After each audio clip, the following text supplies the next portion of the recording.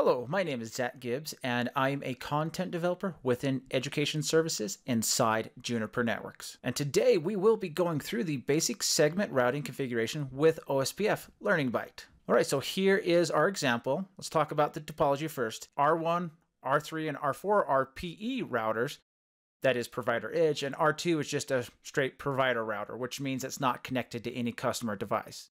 And so with that, CE1, 2, and 3 are customer edge devices. They're all within the same layer 3 VPN. And what we want to do is we want to set up segment routing to provide communication and connectivity between each of those customer sites with using segment routing. And so criteria in the example, we want to configure segment routing with OSPF. User 1 needs to be able to communicate with server 1 and server 2. And you can see that server 1 is at the CE2 site. And the server 2 is at the CE3 site. And we're not going to be doing traffic engineering. This is just the basic configuration for segment routing. So that means the traffic will be following the shortest path. So with that, let's go ahead and jump to the CLI and get this going.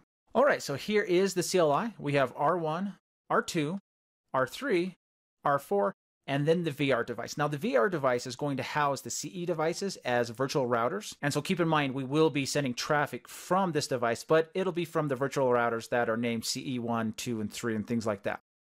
So let's go ahead and start with R1. Let's jump into configuration mode. Let's jump into protocols, and we can see here that we have some configuration. We have BGP and OSPF configured, but we need to configure MPLS. And I'm just going to set that to interface all for the sake of time. And then we need to configure OSPF with segment routing.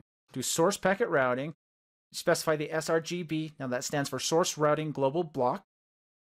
Specify a start label of 5,000 and an index range of 1,000. And what that does, that means that we are going to be starting or handing out any labels at 5,000 and then do that for 1,000 labels. So that means the label range is going to be 5,000 to 5,999. And then we need to set the source packet routing node segment index. And so this is what we're going to set for R1 for the node segment ID. We're going to set that to 1. So that means that R1 is going to get a node segment ID of 5001 since that is within that range we set. And so you can see the configuration here. We can see that we have MPLS configured properly and then OSPF with source packet routing configured properly. And then let's look at the interfaces. We need to make sure that any interfaces that are forward-facing interfaces have family MPLS configured. That's going to be Gigi 0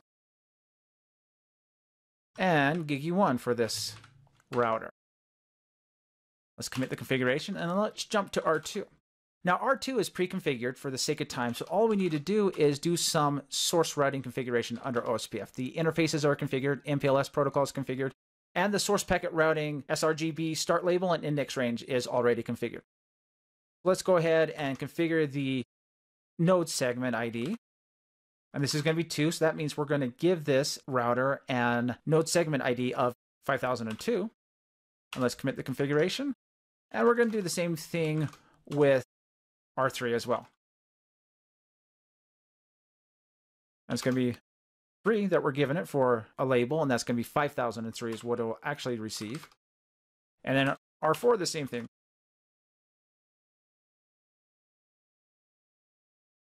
And we're going to get 4, which of course is going to give it 5004. Okay, so let's jump to the VR device and attempt to communicate between devices. And so this is going to be server 1, which is connected to CE2. We're going to be using the CE1 routing instance, and we can see we have communication. That's great. And this is going to be server 2 connected to the CE3 device. And we have communication. So user 1 is able to ping server 1 and server 2. That's perfect. That means that things are working correct. Now let's go ahead and jump back to R1 and let's look at some segment routing information just to verify everything is working as expected. So first, let's look at the route table, inet.3. Helps if I specify the table parameter as well. Okay, so you can see we have some labeled OSPF routes here. And we can see that there is 3 of them. 192.168.100.2 is R2, .3 is R3, and .4 is R4. Notice how the labeled OSPF routes for R2 and R3 do not show any label being pushed, whereas R4 shows that there's a label of 5004 being pushed. Recall we assigned the index label value or node segment ID of 4, which gives R4 5004, So that makes sense that we're pushing 5004 to reach R4, and we do have two different paths from R1 to reach R4, but why would R2 and R3 not have any labels pushed? And the reason behind that is we are using penultimate hot popping, which is the default, and so we're not pushing any labels there because R1 would just pop the label and send the traffic natively to R2 or R3. So let's go ahead and look at R4. Look at the MPLS route table.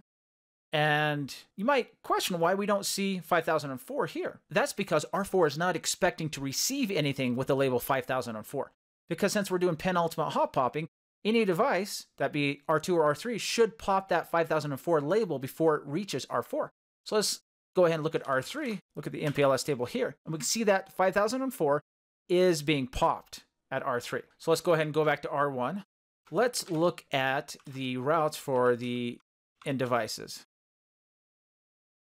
And we can see here in the ce1.inet.0 table that we have this route. And recall this route is for server 1, so that's connected to CE2, which is connected to R3.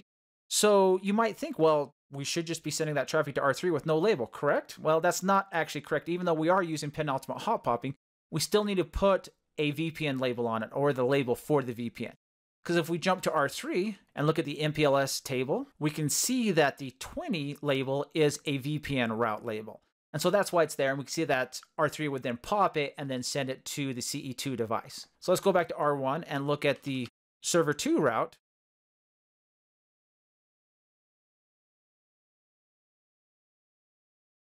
Helps if I use the whole command here. Okay, and we can see here that, okay, we have some additional labels being pushed. There's two paths to go through. And we can see here that we're pushing 49 label and then the label 5004.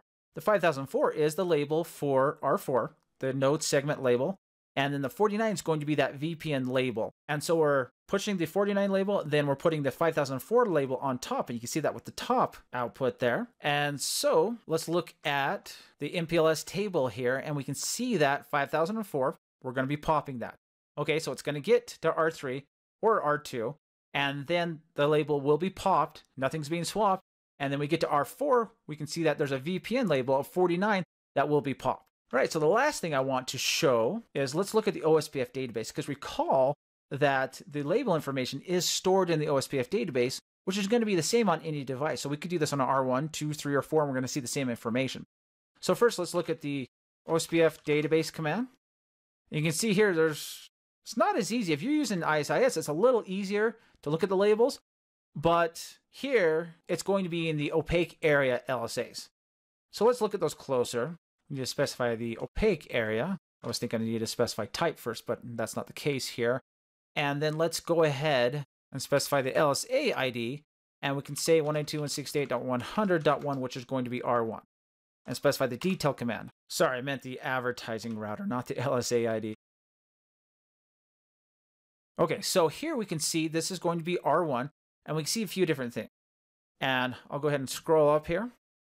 And we can see here that the opaque area LSA with the ID of 4.0.0.0, we can see here that we have the SID label range. The range size is 1,000. We see 5,000, which is the start label. And if we scroll down, we can also see other information about these individual SID IDs, SID adjacency, and things like that. And we could repeat this command for the other routers in the network to find this information as well. So this brings us to the end of this Learning Byte. In this Learning Byte, we demonstrated how to configure segment routing with OSPF, and then we also demonstrated how to verify segment routing with OSPF. So as always, thanks for watching. Visit the Juniper Education Services website to learn more about courses. View our full range of classroom, online, and e-learning courses. Learning paths, industry segment and technology-specific training paths. Juniper Network's certification program, the ultimate demonstration of your competence. And the training community, from forums to social media. Join the discussion.